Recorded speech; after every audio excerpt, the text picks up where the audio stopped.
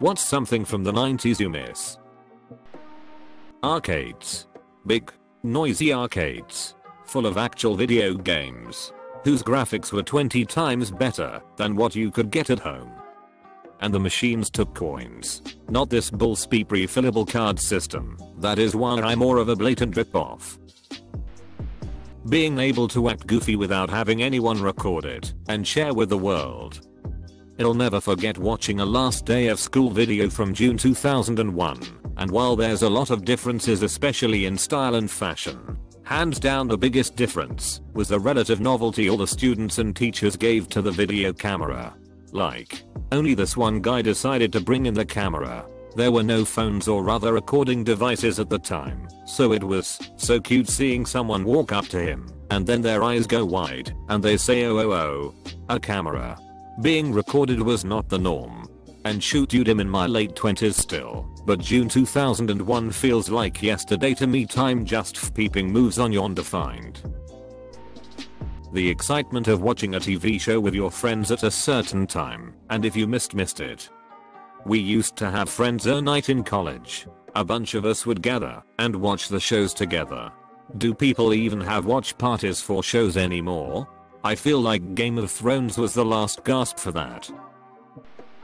I miss the lack of interconnectivity. Like, my summer camp friends were different from school friends.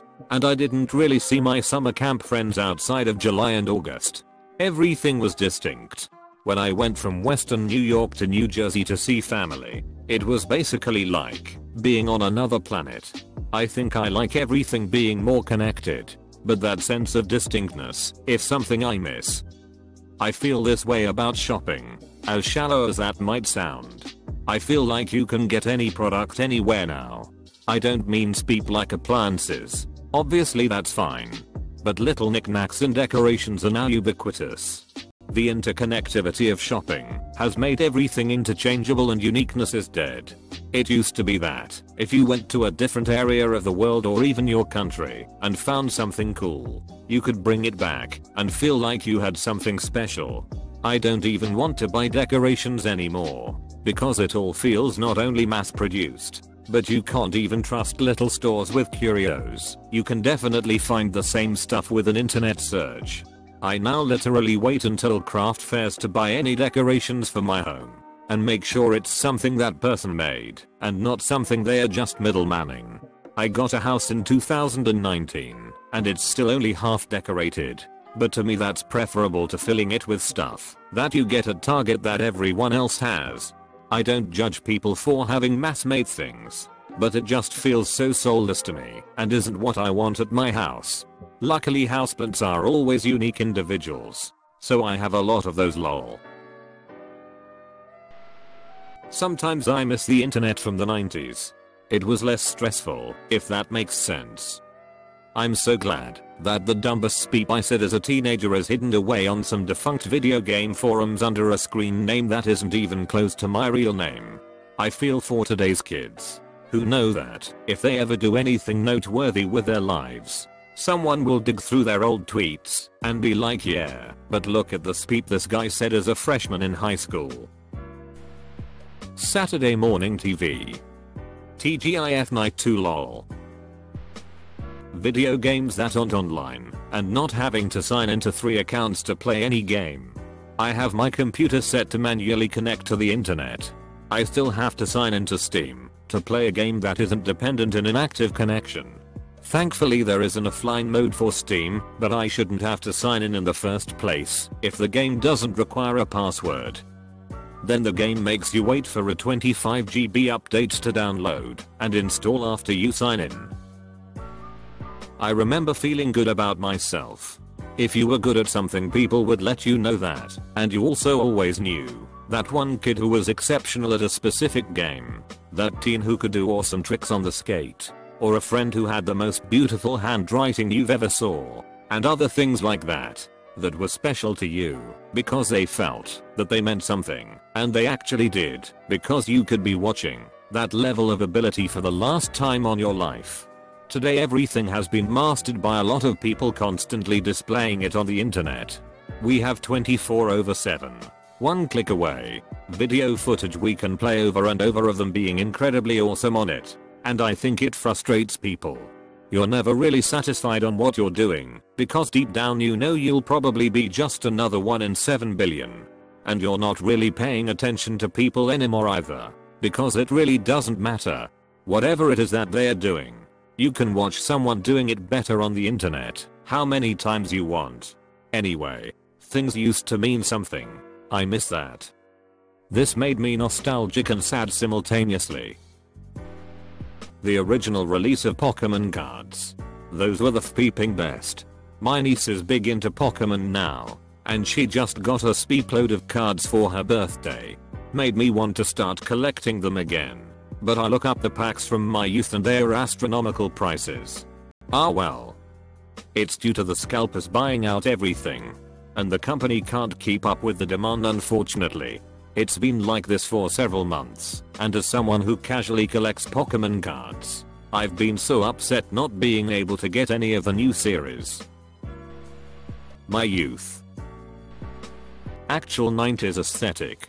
It was extreme and alternative, not family friendly, wacky or dystopian like a lot of people think when they see an 80s aesthetic. Example, the entire aesthetic of Nickelodeon in the 90s. Slime and extreme speep. I forgot about the green slime.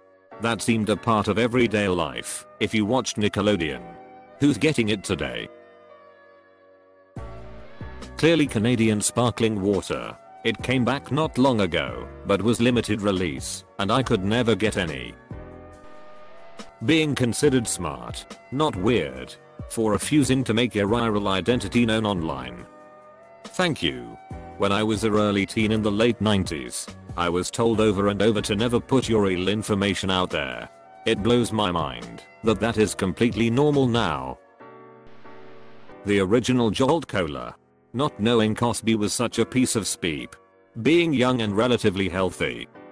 Jolt. A free cola. Search. OK soda. Being social with people felt so different and authentic. My friends would sometimes just drop by to see if I was home to say hi.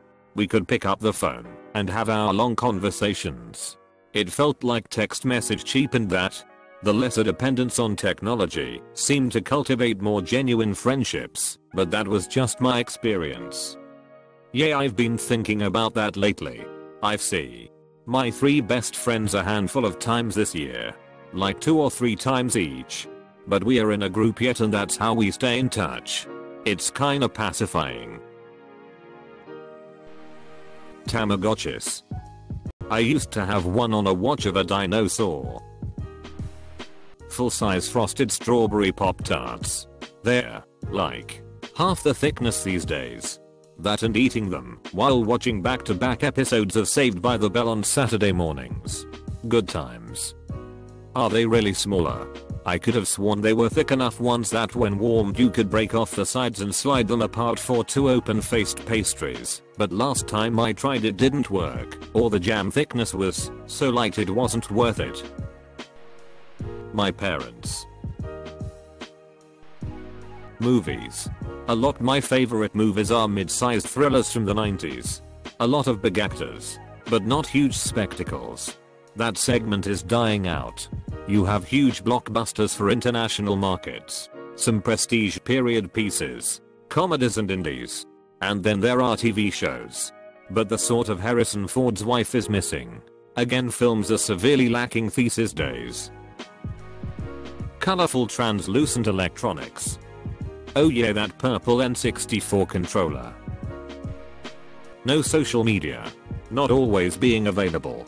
Friends just randomly stopping by your house. Much less political divisiveness. Yeah, friends randomly stopping by was awesome. Nowadays nobody you care about will ring your doorbell unannounced. Makes The Sims feel unrealistic to me with how many people visit unannounced, lol. The fact that you had to gather with friends to hang around and start conversations, not just use your phone and text the whole time. Thank you for watching. Don't forget to subscribe and like the video.